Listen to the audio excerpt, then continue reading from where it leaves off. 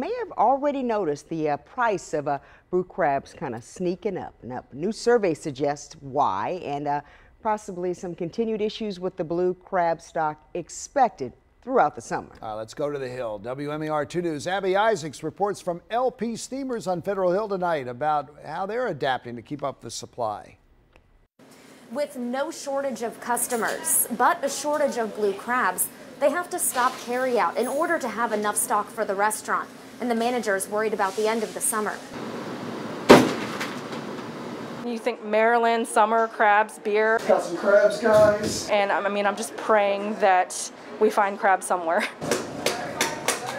On a rainy day, LP Steamers in Federal Hill is busy serving up Maryland's delicacy. We still have crabs, luckily, knock on wood, we have not run out. But manager Kim Gardner says a shortage of blue crabs and price increases has kept them on their toes. People are getting upset because we don't have enough in stock for carryout. I've been here about almost 20 years, and this is the most I've seen shortages and price increases. And it might get worse.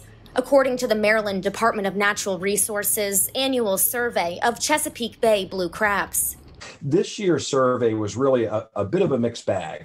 Results showed the adult male crab population is half the average. So that is probably putting some stress on the overall prices and things like that and driving them up. Most concerning for Chesapeake Bay Foundation senior scientist Chris Moore.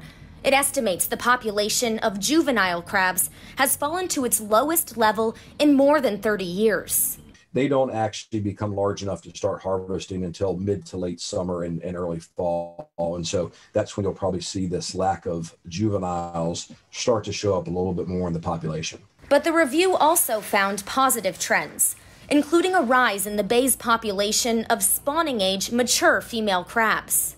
The department says the specific cause of this year's low abundance of juvenile crabs can't be identified, but it's largely driven by environmental factors. Bear with us and understand that there's nothing we can do. It's Mother Nature, and hopefully the report is not as bad as they say it's going to be. Chesapeake Bay and industry committees are now working on guidance for the rest of the year that promotes the health of the blue crab population.